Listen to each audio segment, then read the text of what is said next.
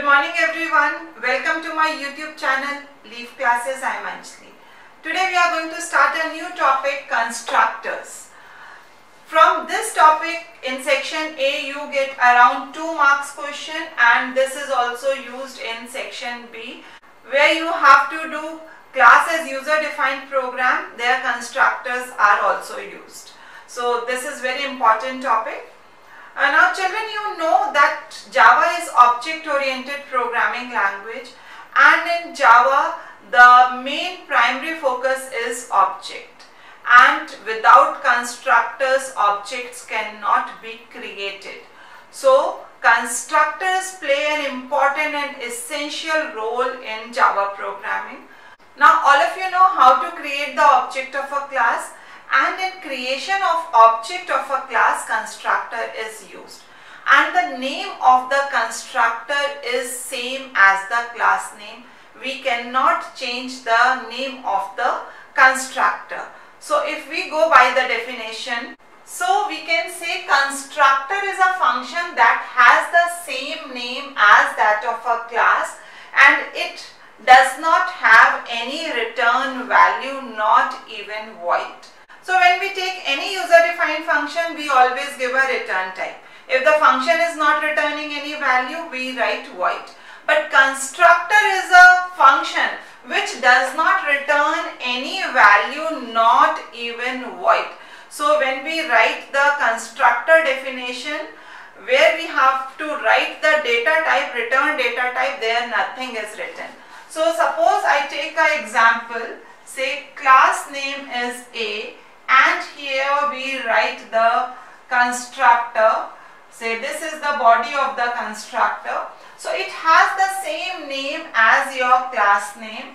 So this is constructor. Now what is the use of constructor? Children, now you know that the data members or the instance variables are the properties of the object. So when you want to initialize these data members, then constructors are used. If we don't initialize the data members or instance variable, we may get the garbage value. So initialization of these data members are must. So the use of constructor is to initialize the data members.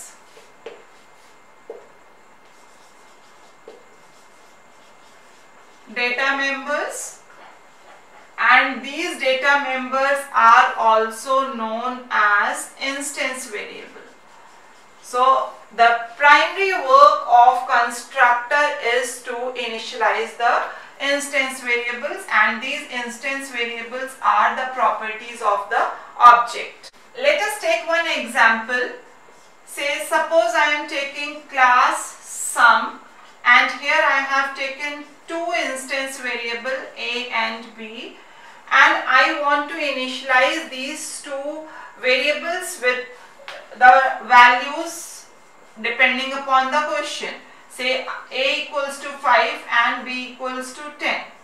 So this function has the same name as class, and here we are not writing anything, not even void. So this is a constructor. This is a constructor, and these are instance variables, and this is your class. So the function with the same name as class, which is used to initialize the data members. The instance variable which are given here, you can initialize these data members.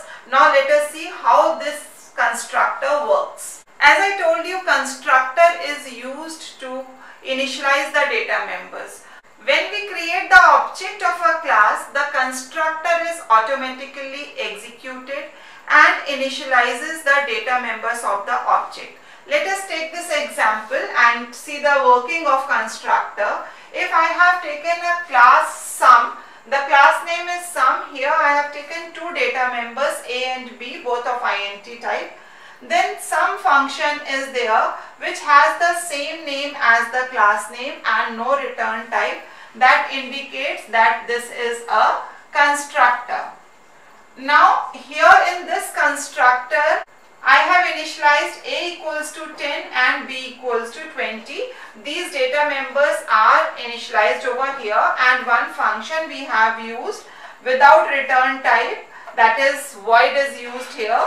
So display is here. I am printing a, b and a plus b. To create the object of this class, let us take main function void main, and I will give the statement for creation of the object. All of you know now. Sum, that is the class name, space object name, let me take ob, equals to new. New is the operator which is used to create the object, and class name.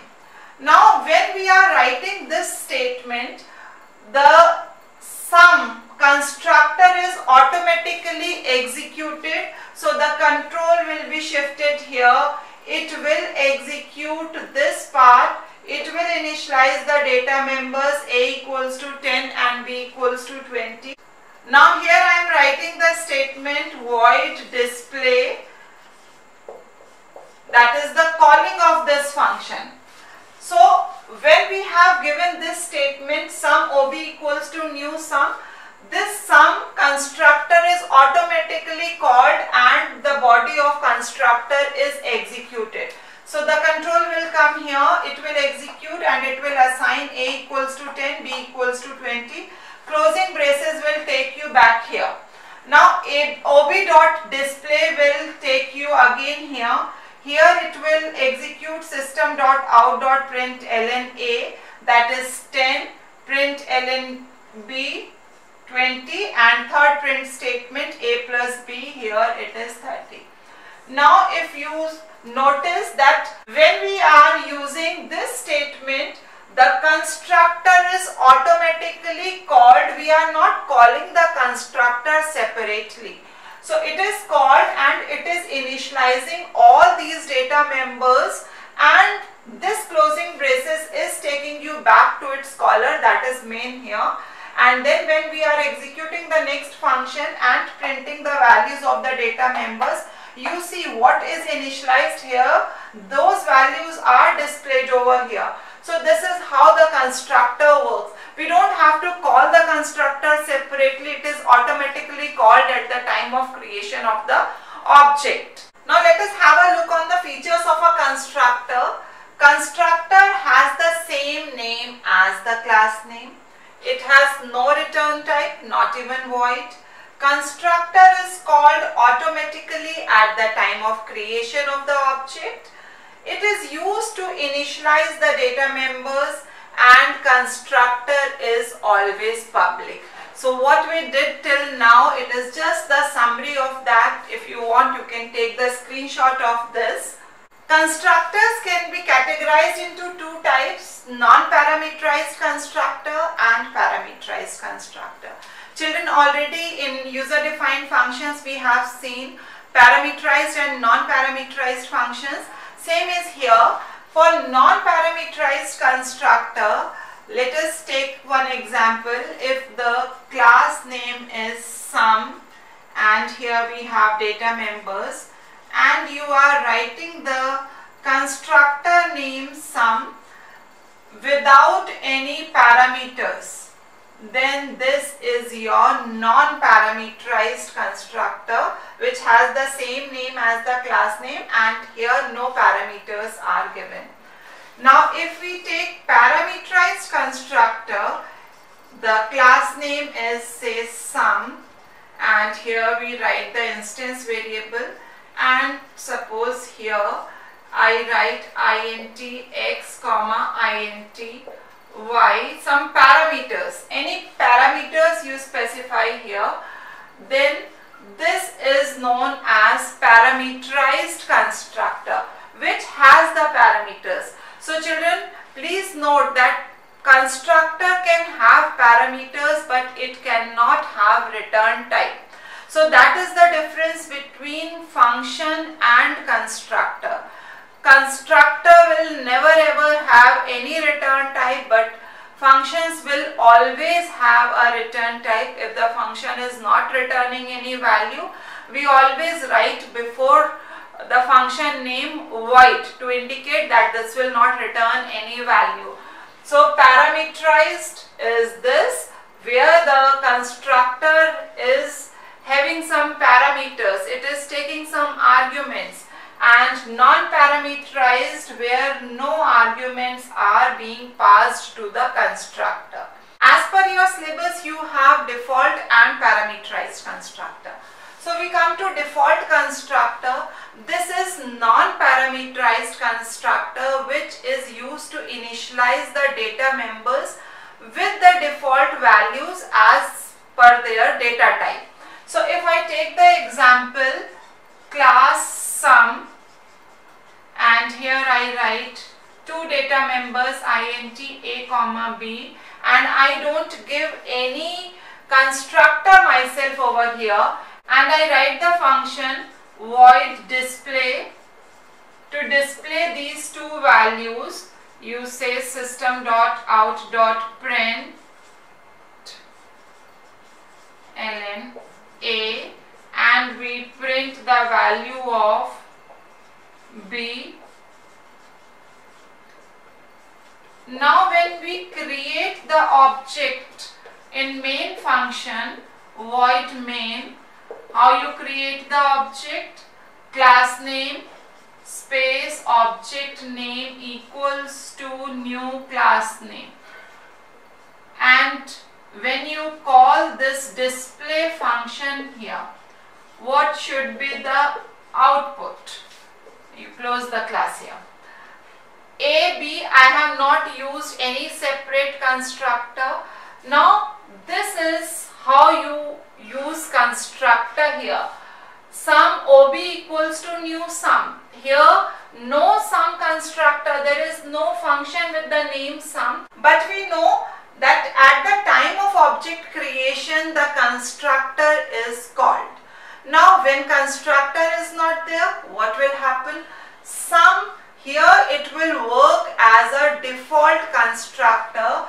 So it will initialize the default values according to the data types of the data members.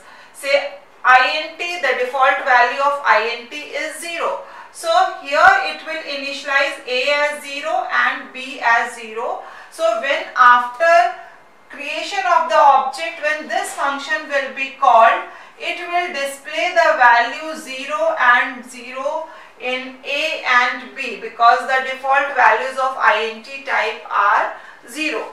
Once the constructor is given here, the constructor definition is given, then this default constructor does not work. Default constructor works in the absence of the constructor definition.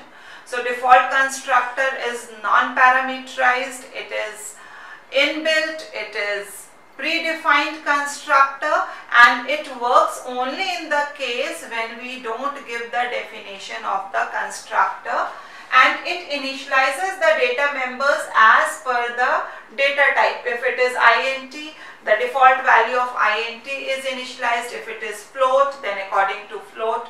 So whichever data type you are writing for the data members, it will be initialized according to that. So in your syllabus you have default and parameterized. I hope both these are clear. I hope the definition, the need of the constructor, its features and the types are clear to each one of you. The description box contains the PDF link which contains the details about the constructor.